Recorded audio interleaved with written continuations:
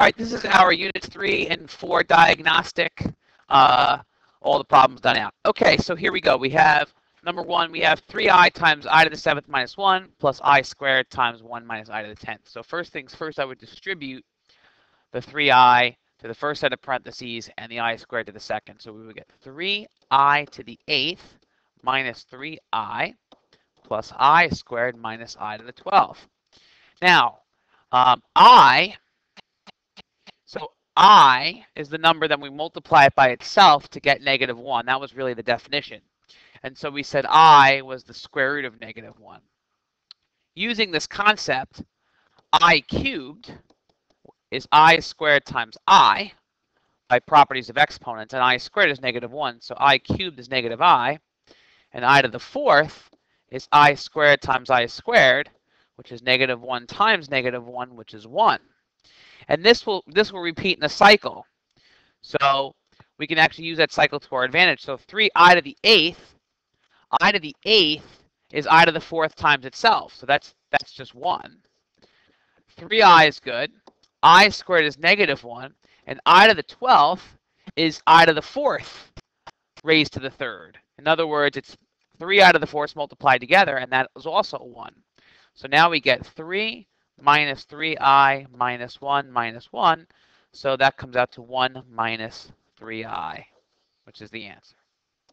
Okay, these are a little bit more difficult. You have negative exponents, so I have I to the -5th divided plus 4i to the -7th minus I to the -11th times 1 minus I. So first thing we can do is distribute here, so we get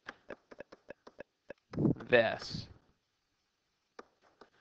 Now we have to figure out what all these negative exponents are. So a few ways to do this. So if you remember, our motivating definition for I, since -1 rotates 180 degrees clockwise, that's I squared, and I rotates 90 degrees counterclockwise from our initial starting point, which is 1, 0 or 1.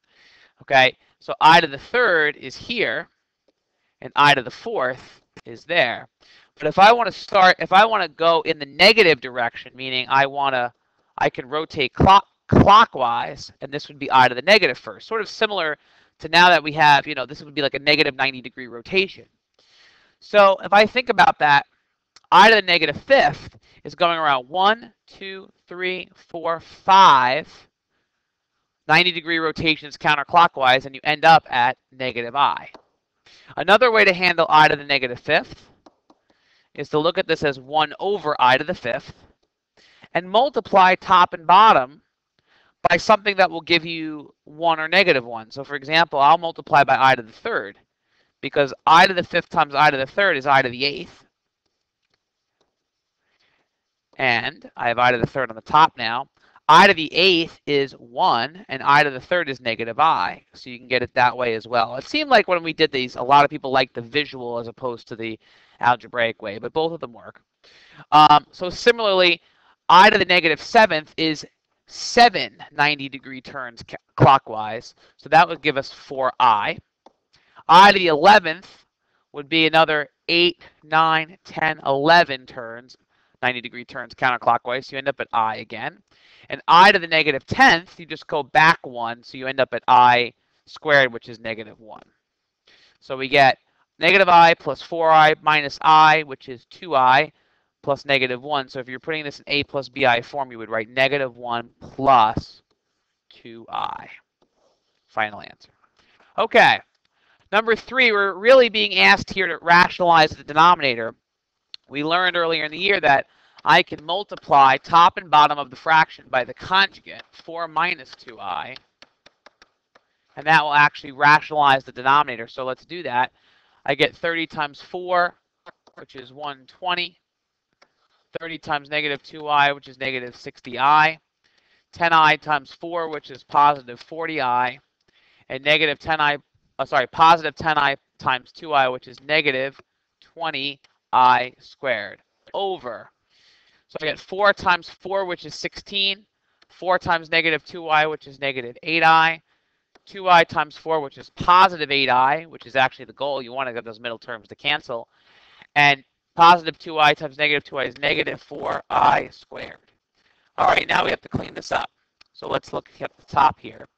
So I get negative 20i squared is really negative 20 times negative 1, which is positive 20. So I have 120 plus 20, which is 140.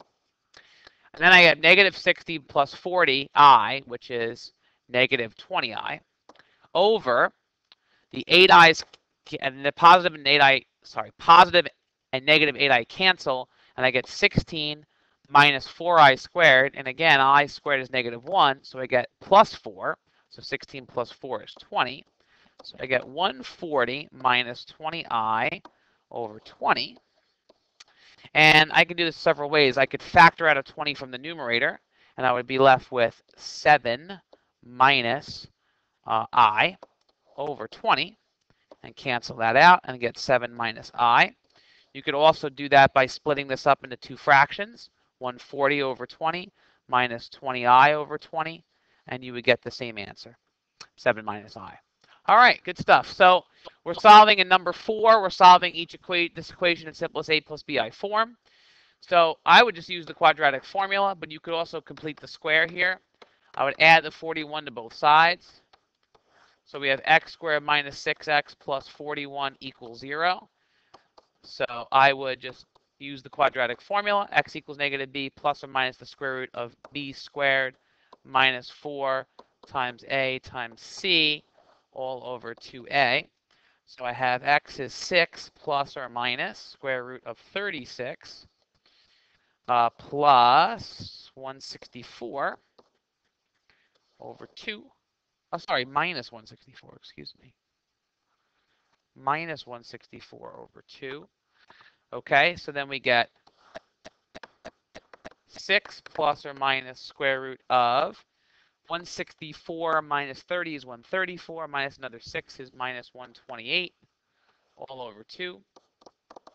So I get 6 plus or minus I squared of 128 over 2. That's what happens when you have a radical underneath a negative underneath the radical.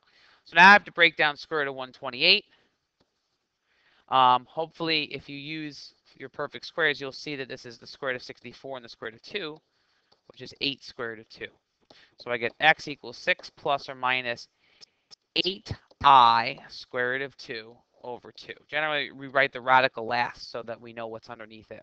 And then here I can divide all the coefficients by 2 or split this up into two fractions, like so.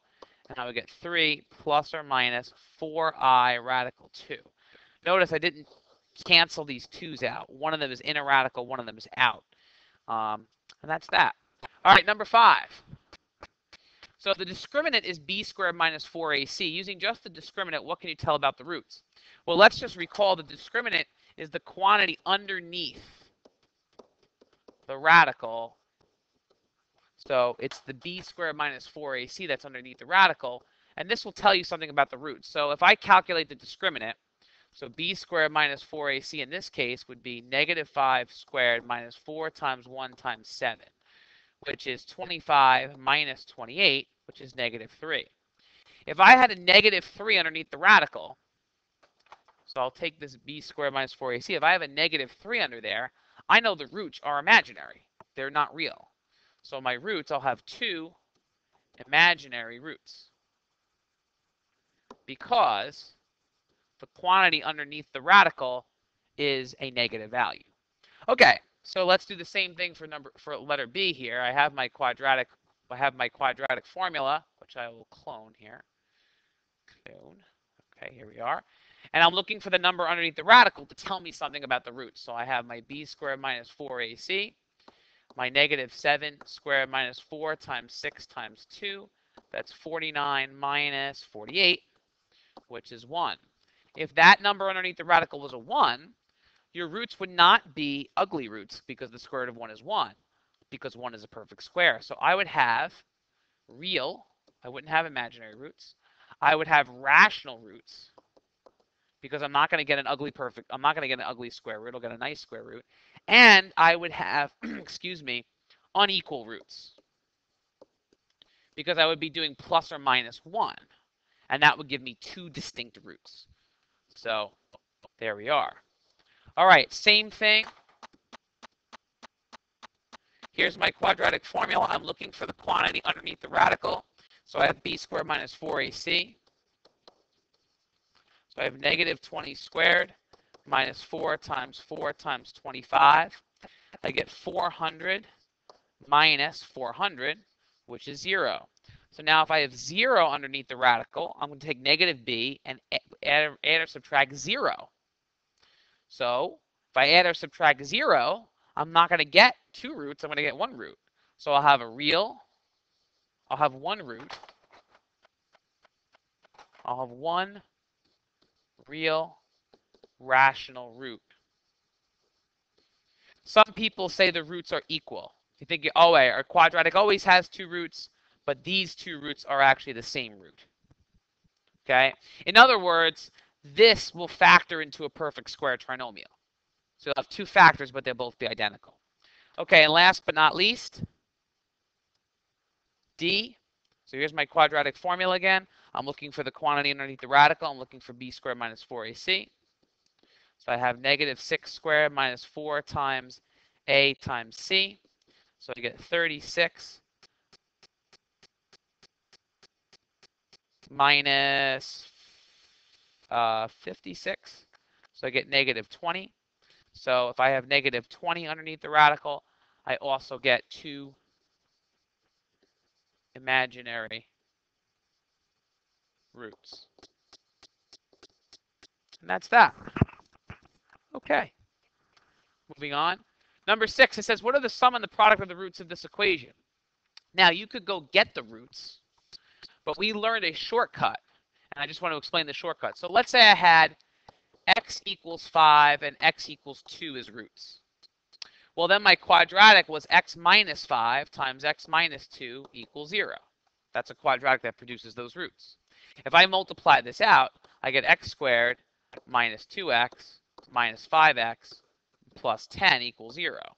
So I get x squared minus 7x plus 10 equals 0. Well, let's see where the 10 came from. The 10 came from the product of negative 5 and negative 2, which is identical to the product of positive 5 and positive 2. So this number is just the product of the roots. Now, when we took the roots, we had to negate them to make the factors. So this sum, this negative 7, is the opposite of the sum of the roots. So this is the opposite of the sum of the roots. If I look, 5 plus 2 is 7, but I have a negative 7 here. So if I'm going to use that pattern, I'm going to get the sum of the roots. The sum of the roots here, it's going to be the opposite of negative 4, which is positive 4. And the product of the roots, because when we multiply a negative times a negative, it returns it to the original sign. The product of the roots is just negative 13. That does not change. So my sum of the roots is 4, and product is 13. All right, in number 7, we can actually use that. We can actually exploit that property to actually create a quadratic equation that has these roots. So what I can do is get the sum of the roots, which is very easy because these are conjugate pairs. So when I add up negative 2 plus I radical 6 and negative 2 minus I radical 6, I get negative 4. So that's the sum of the roots. The product of the roots is a little bit more tricky, but it's not too bad. So I have negative 2 plus I radical 6 times negative 2 minus I radical 6. And if I distribute this out, negative 2 times negative 2 is 4. Negative 2 times negative I radical 6 is positive 2I radical 6. I radical 6 times negative 2 is negative 2I radical 6. And positive I radical 6 times negative I radical 6 is negative I squared times 6. So the middle terms cancel, which is the property when you multiply conjugates together. So I have 4. I squared is negative 1, so I have 4 minus negative 1 times 6. So I have 4 plus 6, essentially, which is 10. So this is my product of the roots. And so now I have the sum of the roots and the product of the roots. So here's my equation. X squared. I have to negate the sum of the roots when I put it next to x. And I keep the product of the roots. And I make sure I write an equation setting this equal to 0. And that's my answer. Okay. Number 8. Oh, by the way, on number 7, you could go and check this if you wanted to with the quadratic formula. you could actually see, if I gave you a question like this on your final, you could actually get the roots of this and check and make sure that they're actually the same as I gave you. All right, so 8, 9, I want you to solve the equation for all possible values of x. So I have radical 2x plus 1 minus x equals negative 7. We want to get the radical by itself, so I'll add x to both sides. So I have the square root of 2x plus 1 equals x minus 7. Square both sides, so I get 2x plus 1 equals x minus 7 squared, which I'm going to have to do out, so I'm going to write x minus 7 twice here. I can't just take the square root on both sides. That just kind of returns me to where I was. So I have 2x plus 1 equals x squared minus 7x plus 49. So we have 2x plus 1 equals x squared minus 14x plus 49. Move the 2x and the 1 over, and we get 0 equals x squared minus 16x plus 48. And this, thankfully, is factorable. Otherwise, this problem really would take a long time. This factors into x minus 12 times x minus 4. So that means x could be 12 or x could be 4. But remember, we always have to check radical equations because we can get undefined answers underneath the radical. So I'm going to check my x equals 12. I'm checking in the original equation. So I have square root of 2x plus 1 minus x equals negative 7. I'm going to check 12. So I have square root of 2 times 12 plus 1 minus 12 equals negative 7. So this becomes the square root of 25 minus 12 is negative 7. And I get 5 minus 12 is negative 7. That checks. So I'll keep that one around. Now I want to also check x equals 4. So I get square root of 2 times 4 plus 1 minus 4. Does that equal negative 7? So let's find out. So I have 2 times 4 is 8 plus 1 is 9. Square root of 9 is 3. And I get 3 minus 4, which is negative 1. That does not check. I hope it's clear as to what happens here. The square root of 9 is positive 3, not negative 3. So negative 3 minus 4 would give us negative 7. But since the square root is always going to pop out a positive answer, I get an extraneous root. So the only solution, let's understand this, the only solution is x equals 12. And you have to be careful to check these. Okay, number 9. We have 2x to the negative 4 thirds plus 3 is 165. Again, I'd like to get x by itself, so subtract 3. So we get 2x to the negative 4 thirds equals 162. Divide by 2. I get x to the negative 4 thirds equals 81. And then we can raise both sides to the negative 3/4 power. And here's where we need to be careful. Ultimately, I'm taking x is equal to, I'm taking the 4th root of 81 and I'm cubing it. We're raising it to the negative 3rd. Here's the problem. When I do the 4th root of 81, 4th root of 81 is properly 3. But if I was solving this equation, y to the 4th equals 81, I could say y could be plus or minus 3. Because when I raise a negative number to the 4th power, I do get a positive. So when I do this, I really need to say this. I really need to say plus or minus this. And this happens with even roots. When you're solving equations with even roots, 2, 4, 6, 8, you have to include both possibilities. And that's what's tricky about this question. So now I get x is plus or minus 3 raised to the negative 3rd. So if I had positive 3 to the negative 3rd, that would be 1 over 3 cubed, which is 1 over 27. And if I had negative 3 to the negative 3rd, that would be 1 over negative 3 to the positive 3rd, which is negative 1 over 27. So you get two solutions here, 1 over 27 and negative 1 over 27. This is the one that people forget. That's the one that people forget because they mess up the even root possibility. Okay, number 10, we want to simplify the 5th root of 96x to the 11th, y to the 24th. So 5th roots, I want to look for groups of 5. So I'm going to take 96 and I'm going to factor it. And I don't care what it factors into at first. I'm just going to keep factoring until I can't stop. Okay, I can't factor anymore. So 2 is a prime factor. 48 factors into 24 and 2. 24 is 6 and 4. 6 is 3 and 2. 4 is 2 and 2. So I get 2 times 2 times 2 times 2 times 2 times 3. So I have the fifth root of 2 times 2 times 2 times 2 times 2 times 3. Okay? And 5 2's makes a perfect fifth. So that can come out because 2 times 2 times 2 times 2 is 32. And that can come out as a 2. So I have 2 fifth root of 3 from that part. Now x to the 11th is I want fifth root of, that's x to the 5th times x to the 5th times x squared.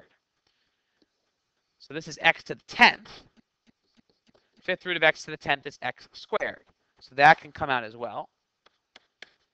And the other x squared has to stay inside. This stays in. It's not going to be paired up. I'm sorry. I don't know why I'm writing x squared. That's x.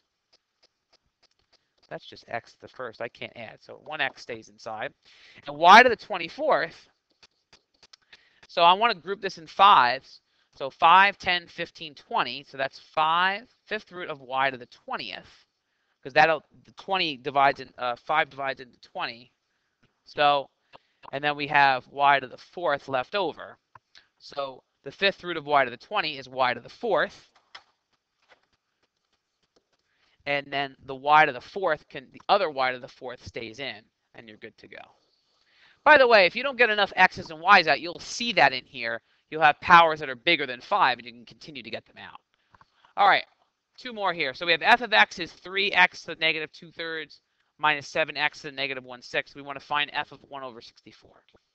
So f of 1 over 64 is 3 times 1 over 64 to the negative 2/3 minus 7 times 1 over 64 to the negative 1/6. And so now you have to know how to operate with these exponents. So a couple of things. So I have 3 times. If I am raising something to a negative power, that means I'm raising its reciprocal to the positive power. So I can do that here pretty quickly. And so now I have 3 times 64 to 2/3. That is 3 times the cube root of 64 squared. It's easier to do the cube root first because you get a smaller number. Squaring 64 can be a pain. So I have 7 times the 6th root of 64. And now we just have to do the arithmetic. So third root of 64 is 4. 4 times 4 times 4 is 64. And I square that. 4 squared is 16 times 3 is 48. And the 6th root of 64 is 2. And I'll show you, if you're not sure of those in your head, I'll show you how to get them. 7 times 2 is 14, so the final answer is 34. In case you're not sure, if I factored 64, I would get, say, 32 and 2, 16 and 2, 8 and 2, 4 and 2, 2 and 2. So I get 1, 2, 3, 4, 5, 6 2's. So if I want the third root of 64, that's the third root of 2 times 2 times 2 times 2 times 2 times 2. Group these together, I get 2 2's, so that becomes 4. And for the sixth root of 64, I hope you all see that that's just, there is one group of 6 2's in here. So I get 2 to come out. All right, one more. And it's a doozy. If I remember correctly, it is. So simplify that expression. Write the answer with no negative or fractional exponents. So I have negative 4x to the negative second times negative 2x to the negative third over the fifth root of x to the negative second times 2x to the negative 8/5. Lots of places to go here. Here's how I would approach it. First things first, I would try to look at some things that I can move around. So I have negative 4. Now notice, on negative 4x to the negative second, the exponent on the negative 4 is a positive 1 exponent. It's staying in the top. It's not moving to the bottom. The x to the negative second, however, can move to the bottom. Because, by the way, I have all multiplication here. Everything is a factor, so I can just move things top and bottom, no problem. Then I have in parentheses, negative 2x to the negative third. That can all go to the bottom as a positive exponent. Notice, the negative 2 is in the umbrella of that exponent. Whereas in the first case, the 1 was not in the umbrella. Sorry, the negative 4 was not in the umbrella of this exponent. It had its own exponent. All right, so we took care of the top. The bottom, now the bottom's interesting. I have to almost look and just be careful. I have fifth root of x to the negative second and x to the negative 8/5. I think it would be best to write them in the same language, meaning either write them both as roots or both as powers. I'm actually going to write them both as roots. So we have the fifth root of x to the negative second times 2 times the fifth root of x to the negative 8th. And by the way, there are multiple ways to do this problem, but this is one of them. So now I have the fifth root of something times the fifth root of something else. That can become the fifth root of the multiplication of those guys, which is x to the negative 10th. And I still have all my other stuff, so I have negative 4 x to the second times negative 2x to the third times the other 2. And now the fifth root of x to the negative 10th is x to the negative second. I can divide my root by my exponent. So this is now x to the negative second. So I have negative 4 over x squared times negative 2x to the third times 2 times x to the negative second. And there's lots of places you can go with this. X squared times x to the negative second actually cancels. So I get negative 4 over negative 2x cubed times 2. And I can expand that out. I get negative 4 over negative 2x to the third power is negative 8x to the third times 2. And now I can just expand this. So I have negative 4 over 16x to the third, which is negative 1 over 4x to the third. And that's it.